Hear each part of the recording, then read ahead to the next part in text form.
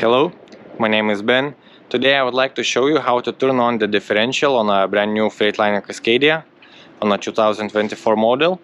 So let's say your truck got stuck in a facility on gravel, sand, or maybe it's winter time, maybe it's stuck on ice, or maybe you drove under the trailer and you cannot move out.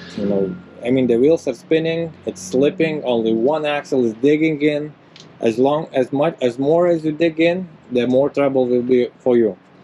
What I would like to recommend is locking up the differential, turning off the traction control, and trying to move out. Let me show you how you can do it. So you go to your truck, start it.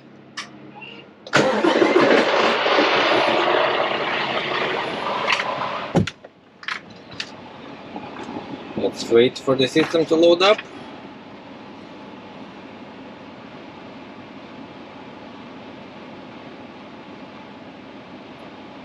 Make sure you do have a completely full air pressure. Your brakes are released. Your brakes are fully pumped up. You need to go to the chassis, to axles.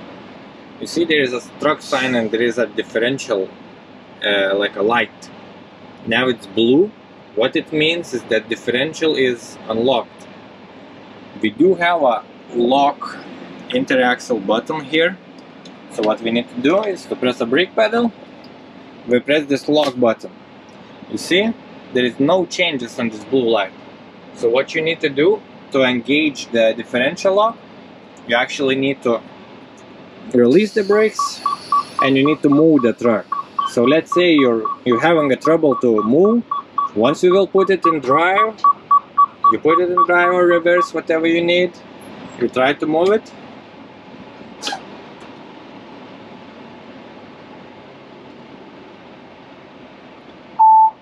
You see?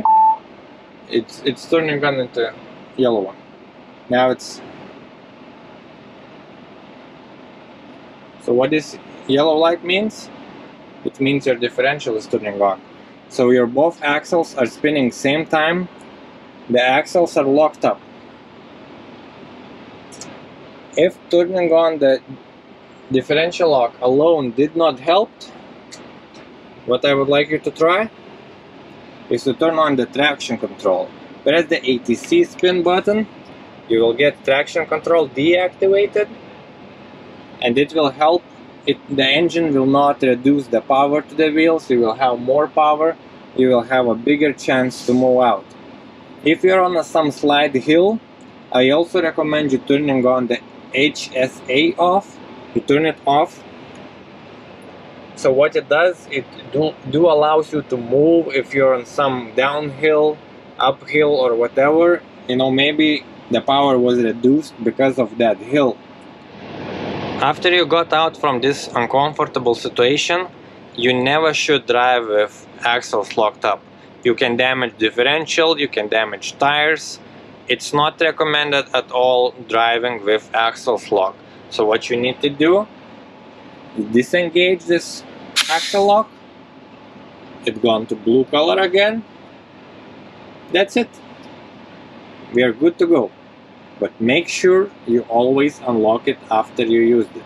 And of course, since we disconnected our traction controls, we can simply connect it back. So we have no more lights on dashboard. We're out of the situation we didn't want it to be.